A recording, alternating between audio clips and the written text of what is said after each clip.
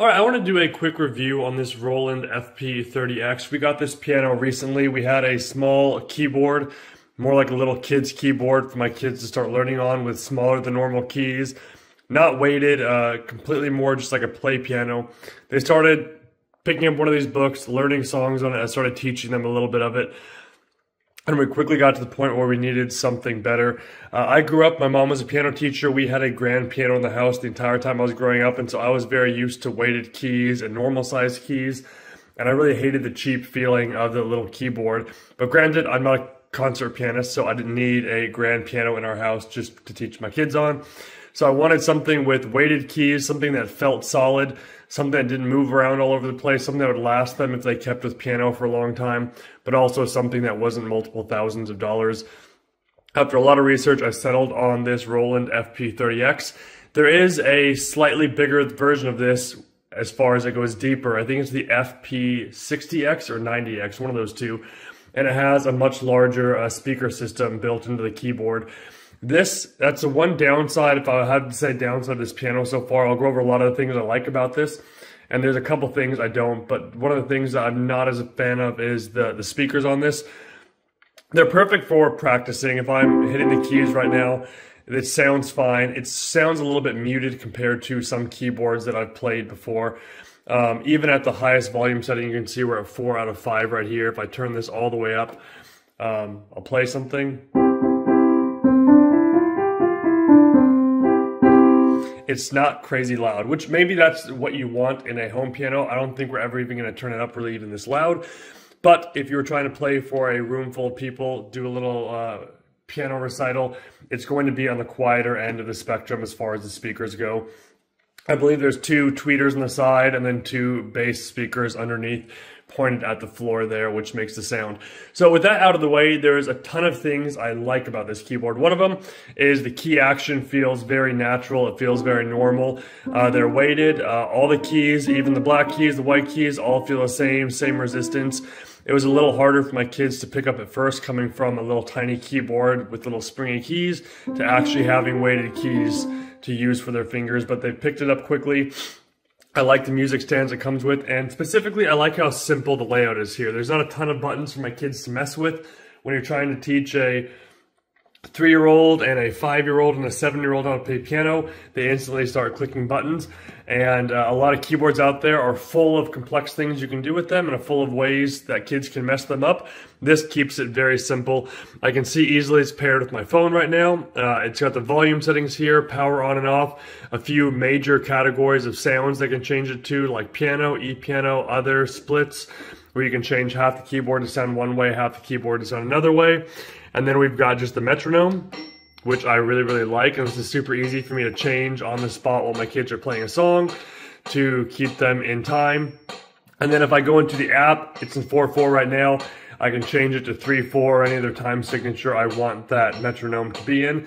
For some reason, once I got this and pulled it out of the box, the metronome was in 3/4, so I did have to open up the app. You can't change it right here, or at least I have not figured out how to change it right here if you can. And then you can select the song, play, pause, and then record, which will record onto your app.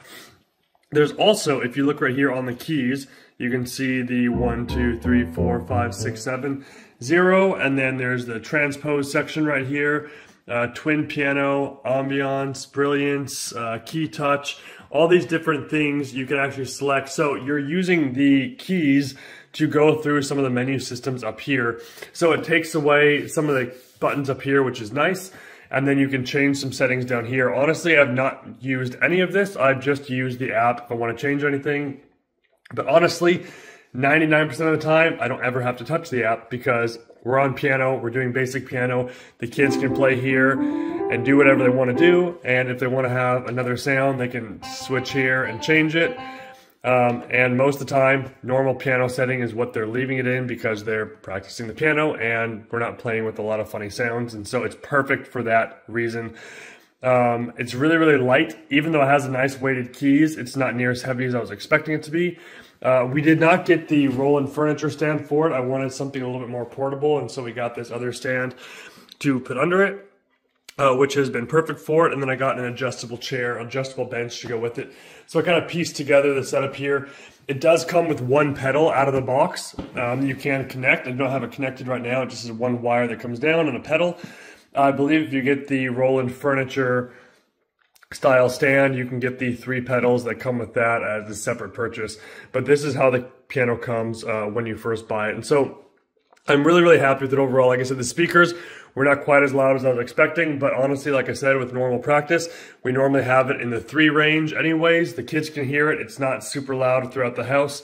And so it's perfect for what we need. I think it's something that's going to last a long time. Even if my kids become a lot more serious with playing the piano, or if I pick up the piano a little more than I am right now, I think it's something we can be happy with for a long time. And I do like that it does have 2 line outs in the back, so it has a left and right. If we look back here, and a way to connect it to the computer, so you can connect it to the computer, master USB, USB to computer, and then you have your power, and then you have an in and out. And so I can connect it, and I have before. I have like a practice amp over here for a guitar. I can plug that in, turn off the sound on the speakers on this, and play through another speaker set. So if you ever are going to take this and do a little piano recital or need some extra sound, you can still do that with this piano, which is nice, which is why the speakers being not super loud is not a big deal, since most of the time you won't need that anyways. What else was I going to say on this? I think most everything else is pretty straightforward with this. I just really like how solid this feels and how nice these keys feel. It does not at all feel like what you'd expect a keyboard, especially a keyboard under $1,000 to feel like. It feels just like a much higher end piano as you're playing this. I really like the matte type of finish to these keys. It's tough to tell on video, but keys will either have a matte type finish to them or a glossy type finish to them. I personally really like this matte type feeling. You get a better grip on the keys, I think. It's not near as slippery. It's easier for you to keep contact and different keys. And so I like this matte finish. That's what this keyboard comes with. Some other keyboards you'll get have more of that glossy, slipperier finish on them. I guess this is up to personal preference, but I like this style of it. So if you're looking for a great piano for an adult or a child to pick it up to learn on, something that doesn't break the bank, but also something that you can use for years on end and still be happy with everything that it gives you, I think this is the perfect happy medium for that. So once again, this is the Roland FP-30X.